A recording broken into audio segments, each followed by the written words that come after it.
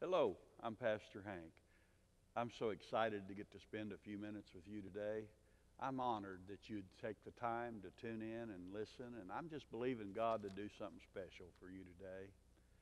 You know, I want to pray for you in a minute, but I just feel that some of you watching, there's somebody listening that you just in the middle of something. You're just in the middle of a battle. You're in the middle of a crisis in your life. I love what Isaiah 46 says God sees the ending from the beginning. And He already knows how this is going to end up. He's already, it didn't surprise Him. He's already got an answer for you. And I'm believing before this broadcast is over that God touches your heart and speaks to you and tells you what you need to hear. He loves you. And I guess that's the most hidden fact, the most hidden truth that there is, that God really loves us. So many times we go around, we think we're feeling like God's mad at us. We mess up, we make a mistake, we feel like He's mad at us. But I want to tell you something today. God's not mad at you. He already knows you're going to make some mistakes. He already knows you're going to fall. And the way He wants us to see Him is He wants us to see Him as He picks us up and gives us another chance. So I don't know what you're going through, but I just know the God that's going to get you through it. I love what Psalm says, when I go through the valley of the shadow of death, I won't fear any evil. And, maybe you feel like you're in that valley today, but the reason we don't have to fear any evil is because He's with us. And you got a Lord that loves you. You got a God that loves you. He sent His Son, Jesus, to die for you, and He gave everything He had for you. He wanted you back. And, just think about that the next time you're getting down on yourself or you're feeling bad about yourself. Just say, well, I might not like myself, but God likes me. And, if you look through the Word, you'll find out that's the truth. He loves you. Why don't you, right where you are, why don't you bow your head and pray with me for just a minute here. Father, I just come before you. You know everyone that's listening to this broadcast, watching this broadcast. You know everything they're going through. You know those family troubles. You know those trials, those challenges with their children. God, you know the financial need that one family is going through. And God, you just know the discouragement that they're facing. You know everything that's going on. And so I'm just asking you for a special touch today. I'm just asking you that you'd bless them beyond anything they ever dreamed. And Holy Spirit, I'm believing you right now to begin to touch their life and show them the love of God. Show them how much He cares about them. And we just thank you for that and praise you for it. In Jesus' name. I hope you prayed that prayer with me or received that prayer, because God wants to do big things in your life. Now, for just a couple minutes here, we're going to go to one of our services and show you some of it. But I'll be back again at the end to talk to you again. So just get ready for what God's got for you. Are you ready today? I want to kind of finish up a little bit, or add to, or whatever we call it, what we went through last week. And I want to read to you first. I want to read you Isaiah 46:10. And it's God. He just gets you saying He's God. And He says that He's declaring the end from the beginning, and from ancient times things that are not yet done, saying, my counsel shall stand, and I will do all my pleasures. I love that one translation says only I can tell you, only I can tell the future before it happens. Everything I plan will come to pass, for I do whatever I wish. Yes, sir. You're the boss. Boy, I like that. Whew, is He your boss? He's the boss. And He's declared things for us, and I just tell you, anything He declares for you, anything He plans for you is going to be good. Huh? Now, it might not be too good getting you to the place where you receive it, but if you'll just go ahead and follow through and just let Him lead you and guide you, it's going to be good. I guess the biggest weapon the enemy has against us is condemnation. and little thinking, and making us think bad about ourselves, and making us feel like we're nothings, and making us feel like we're just insignificant, and what we do doesn't really matter, and I could never make a difference. But you know, that's a lie straight from hell. Man, God loves you. He's got a plan for you. He sees you, the finished product. How many are not yet the finished product? Yeah. Hey, but we're on our way, aren't we? We're on our way. We're works in progress. Glory to God. I'm going to keep on going because everything He's got for me is good. And when God looks at you, you know, the tendency is to get us to see ourselves little, get us to see ourselves bad and insignificant. And because if you see that way, if you think that way, then your life becomes that way. You follow what you think, how you see yourself, what you think about yourself. You follow that pattern. You follow that course. And what you think in your heart is the way you will be. Your most dominant thoughts will guide your life that direction. And so it's important for us to get in this Word. It's important for us to see what God sees. And it's important for us to think like God thinks about us. And I'm telling you what, He sees your life complete. He sees your life finished. He doesn't see you where you are today. He sees you where you're going to end up. Oh, yeah, give Him some holler there or something, man. He sees, He's got a picture in His mind of how He plans for you to end up, and He's working you towards that. He's forming you towards that. He's doing things in your life to get you ready to be there, and He looks and He sees the finished product. Man, I like that. I like that. Boy, God's good. He knows your end from your beginning. He knows how He plans for you to end up. And if you just won't quit, if you'll just stay in faith, He'll make sure you end up there. And somebody listening to me, you already gave up. You think you gave up, but you gave up and you quit and you turned to, hey, I'm telling you what, it's still not too late. He sees you how He planned you. He sees your end from your beginning. And He says, you just come back to me and watch what I can do for you. You just give your heart and life to me and see what I can do in it. I guess the problem is how we see ourselves. So I ask you today, how do you see yourself? Do you see yourself victorious? Do you see yourself the righteousness of God? Do you see yourself an overcomer? Do you see yourself the answer, not the problem? Do you see the positive things, or do you see the negative things? That's a battle we all fight. It's something we all go through.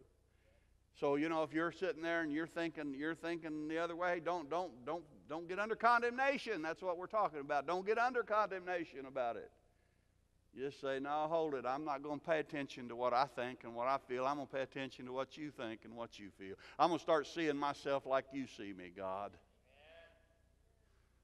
You see me, man. You see me as the righteousness of God. He's working everything in your life, everything that happens in your life. He's working it towards your end. And that's the beauty about this, is it doesn't matter even if you've been backslid, if you've gotten away from God, if you've failed Him miserably. It really doesn't matter. He still sees the end. He says, well, will you get back up? Will you just brush yourself off and get back up and come on, follow me. I got something for you.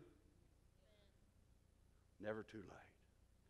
He'll take even those negative things, even those bad things, even the things in your life that you did that were totally away from Him. He'll still take that stuff and work it in your life for your good.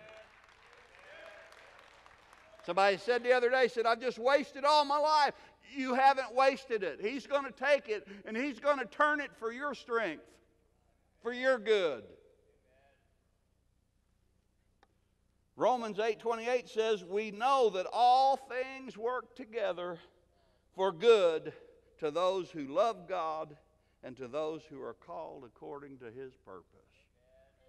Do you understand? I'm telling you, He's got a purpose for you. He's got a purpose for your life. Do you love Him? Do you want His purpose in your life? then if that's the direction you're going, then He's going to take all those things and work them for your strength and for your good. Oh, listen, I'm telling you, see, with Jesus, because of what Jesus did, you can't fail.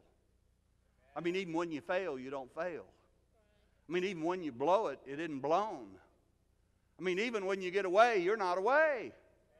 I mean, He's still saying, come on, get back in the game, come on, get up, come on. Quit thinking that way and start thinking my way. I'll work it for your good. See, you need to see yourself like He sees you. Now, the devil seems to do everything he can to keep us from finding God's purpose in our life.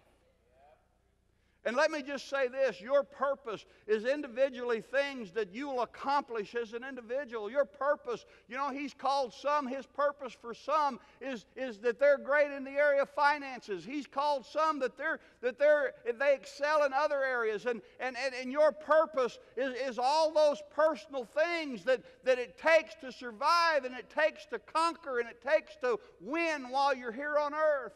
His purpose for some of you is that you be well educated. Some of you that you be doctors. He's got a purpose and a plan for your life. Do you understand what I'm saying? Amen.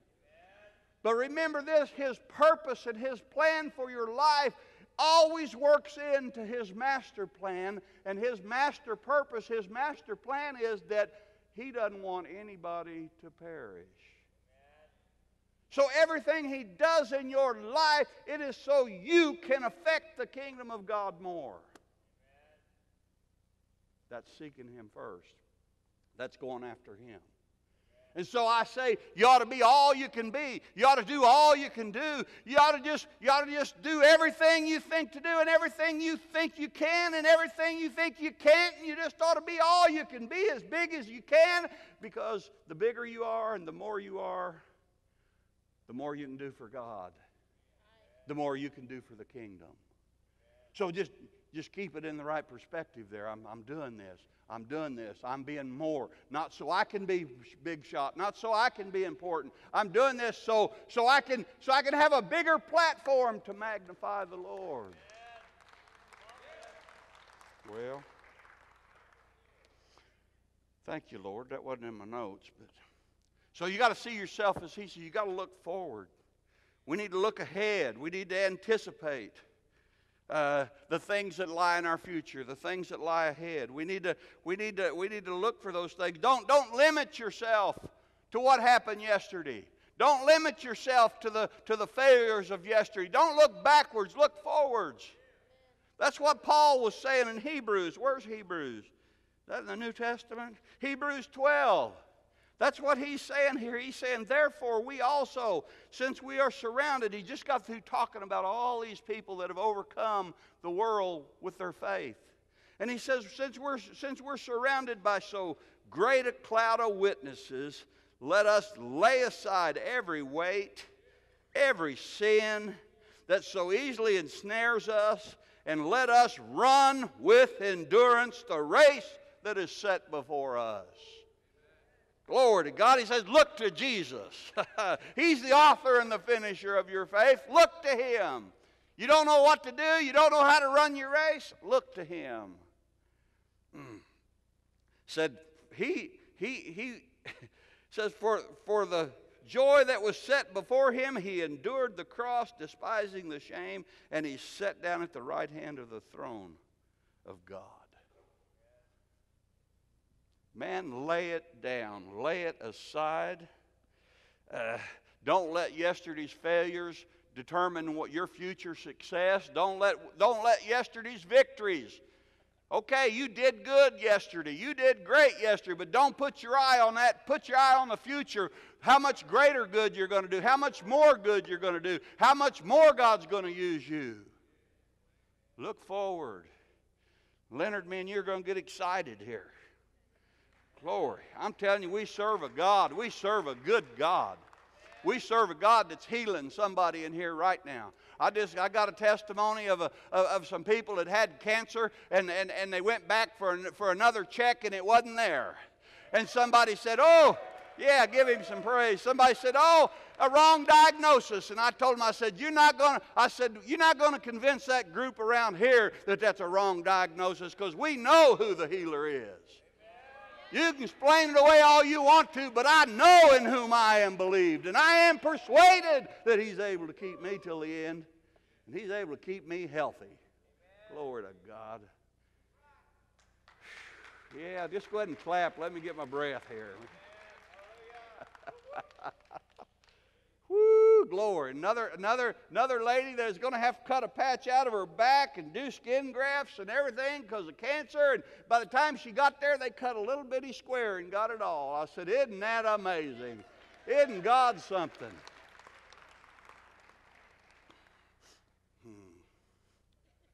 He who believes and is baptized will be saved, and he who does not believe will be condemned. And these signs will follow those who believe. In my name they'll cast out demons. They'll speak with new tongues. They'll take up serpents. If they drink any deadly thing, it won't hurt them. They'll lay hands on the sick, and they will recover. That's basically saying, if you believe. Now, God showed me something the other day. I shared it with a few of you already, but He said, move the comma there, move the semicolon there. He said, and these signs will follow those who believe. He said, move that semicolon. It's in the wrong place there. So I read it another way. It said, these signs will follow those who believe in my name.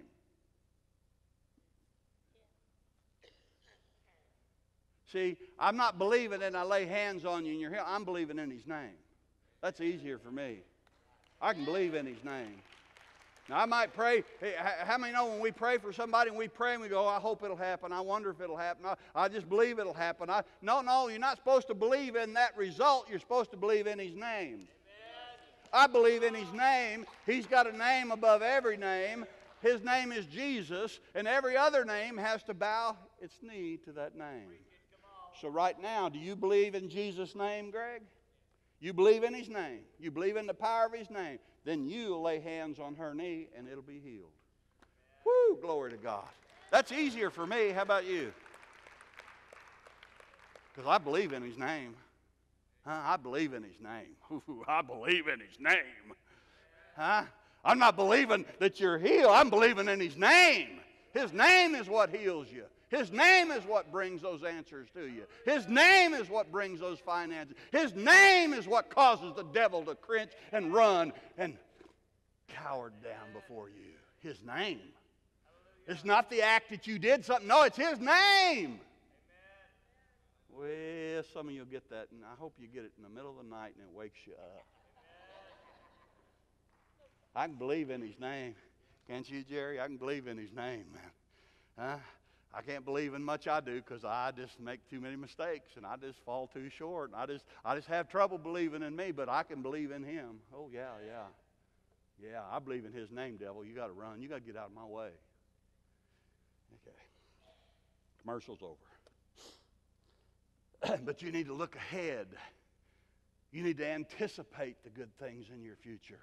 You need to anticipate this God that you serve that's going to do stuff that just blows your mind. You know, God would just like to blow your mind every day. Whoo, you ought to wake up in the morning.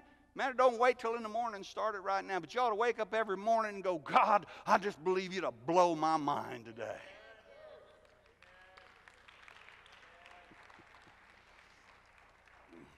Psalms 139:16 says that the psalmist said, all the days for me were written before the book, but were written in your book before any of them came to be. He said, all the things that you've ordained for me were written down. You had your mind made up. They were written in the book before they ever came to pass. See, God saw the finished work in you. You know, you need to quit seeing yourself so bad and so everything. Hey, we're all bad. If we all got what we deserve, we'd go to hell. We were all sinners. But while we were sinners, He came and gave His life for me. He didn't wait for Hank to straighten up. He said, I came for you to pay the price for you. Now just receive the price. Just receive the grace. Just use your faith and reach out there and receive it. I'll make you better, Hank. I'll make you better. Just receive me. Come after me. I'll take care of the rest. Why, when you mess up, I'll make you feel so, you'll be so uncomfortable that you'll want my peace so bad that you'll do anything to keep it. When I let you taste my goodness and taste my presence, nothing else will ever satisfy you again. Woo, I'm telling you what. You get into that Holy of Holies with Him. You get into that place that Jesus secured that we could get into with the Father. And I'm telling you what, you can make all the money in the world. You can accomplish all the things in the world, and nothing will fill that spot. Nothing will fill that thing. Nothing will compare to that. Woo, because God's good. And He saw that finished work in you before you were ever born. He saw how he wanted you to end up, and you think, well, I've wasted too long. I've waited too long. No, you haven't, because you're still breathing. That's why He's letting you still breathe, because He says, I can still do it. I can still do it. We'll do a crash course here. I can still do it. Do you still want it? Do you still come after? Will you still come after me? Will you still put me first place? We can still do it. I don't know. A few years ago, or might even been a few months ago, but it seems like years now. But I just thought, well, you know, I've kind of run my course. I kind of did all I can do. I kind of and I just changed my thinking. I just started, whoa, hold it. I'm just getting started. I'm just getting started. God can do more in a couple minutes than I can do in a couple years. He's just getting started. I love what He told. Yeah, I'll give Him some praise. He told Jeremiah, He said, before I formed you in the womb, I knew you. He said, before you were born, I sanctified you. I ordained you as a prophet to the nations. Do you understand what He is telling? What He is telling Jeremiah? He said, before you were born, I had a plan for you. Before you were even in the womb, I had your life mapped out. I had your steps ordered. I had everything about you ordained. I planned before you ever came into existence, before you were ever a thought in your mom and dad's mind. Before that, I had a plan for you. He said it for Jeremiah, and He's saying it for you, and He's saying it for me. We just need to believe what He says as much as we believe what the world says.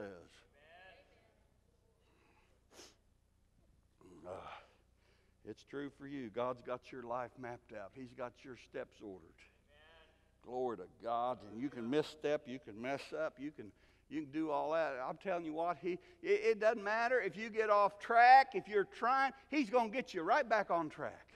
Oh, I'm afraid to make a decision. I'm afraid I might make the wrong decision. Just make one. He'll get you back on track. Just pay attention. Listen. Well, I'm telling you what, He's got a plan, and He'll bring it to pass if you let Him. See, what you think, how you see yourself's important, and what you think about yourself's important. How does God think about you? You either think how you think about you, or you got to think how God thinks about you. And He told Jeremiah in the 29th chapter, He said, for I know the thoughts that I think towards you, says the Lord. You want to hear the thoughts? He said, I know what I'm thinking. How many think God knows what He's thinking? I mean, how many think God wakes up in the morning and says, I just don't know what to think today? He knows what He's thinking. He said, I know the thoughts that I think about you. He said, they're thoughts of peace and not evil. He said, they're thoughts to give you hope, to give you a future. Yeah. I hope I've said something today that helped you. That's what I want to do more than anything else. I want God to be able to touch your life and give you the help that you need. If you'd like to hear this message in its entirety, there's a number at the bottom of your screen. If you just dial that number, just ask for the CD, we'll send it to you free of charge. If you want to send an offering, you're welcome to, but you don't have to. We want you to be helped more than anything else. I want to pray for you in a minute, but before I do, since I'm mentioning that, there's many of you that you help support the broadcast. Some of you have been sending money for a long time, weekly or monthly. We're grateful for that. I just want you to know I thank you for that. Some of you just from time to time when you're able to, you send something, and I just so appreciate that. You don't realize what that does. It just helps me to know that you're partnering with me, and we want to reach people. I believe time's short, and I believe we need to tell everybody we can about Jesus. This broadcast is one of the ways we do that. You won't ever hear me get on here and beg for money or ask for money, but I just do want you to know I appreciate it when you do help. And we have people that get saved every week. We have somebody every week that contacts us and tells us that God was able to do something in their life. And you have a part of that. And so I just want you to know I'm grateful, and I thank you for it. Some of you watching this broadcast, you don't know that you're right with God. I mean, if you were to die right now, you don't know that you'd go be with God. Maybe you've gone to church, maybe you've done all the things that we tell you you're supposed to do, but something inside of you, you still don't know for sure. If that's you, I want to pray for you right now. So right where you are, just bow your head and say this prayer with me. Jesus, I want to be saved. You gave your life for me. You died for my sins. And I ask you to forgive me right now. I want to live for you, but I need your help. So I thank you right now for that help. And I thank you for saving me. And I pray it in your name, Jesus. Amen. If you prayed that prayer and really meant it, I believe something happened inside of you. The Bible said it's real easy. We just have to believe in Jesus and really mean it. If you prayed that prayer, there's a number at the bottom of your screen. If you'd call and tell the counselor that you prayed that prayer, we'd like to send you some information that'll help you get on your way with the Lord, help you get into the Bible, and help you get on your way. We want to be a help to you here. So we try to do a lot of different things because we want you to be closer to God. While I'm on that, some of you don't have a church home. I see many of you during the week, and every week I see somebody, and the statement is, and some of you have said it to me, no, we don't go to church anywhere, but we're gonna come down and see you. Well, maybe it's time to do that. I believe you need a church home. I believe you need a pastor. And if you don't have a church home, if you don't have a pastor, I want to be that pastor. So why don't you come down? We're between 4th and 5th on Virginia. You'll be able to see, we got a big parking lot. There's golf carts coming back and forth. You'll be able to see how to get in. And I promise you when you get in here, the people will love you because you're important to us. And so if you don't have a church home, if you do, you need to go to church. You need to go to your church. You need to be faithful, and you need to support your pastor. But if you don't have, we want to be that church, and I want to be that pastor. Hey, I always end the service with speaking blessings on people, and so I want to speak a blessing on you, if that's okay. If you can receive this with your faith, I believe God will do something special for you this week. Father, right now, in the name of Jesus, I speak your blessings on everyone that's watching, everyone that's listening. I believe you to be big in their life. And Father, I ask you to just do the things for them that you desire to do. There's somebody listening that they need a touch in their body. I ask you, Father, right now that you'd touch their body. Jesus, you gave those stripes. You took those stripes so they could be healed. And so we receive those stripes right now. We receive that healing right now. Somebody listening to me, you're in some financial difficulty. I speak his blessings into you. I believe him to bless you financially. Now, when he blesses you financially, you need to remember and keep him first. You need to remember who's doing the blessing. But Father, I speak those things. That one that's discouraged today, I just speak encouragement into them. And I believe you to touch their life. Thank you, Father, for blessing them. Hey, I thank you for listening today, and I'm so honored to get to spend a few minutes with you. Hey, I want you to know something before we go. I want you to know that I love you. But more important than that, I want you to know God loves you.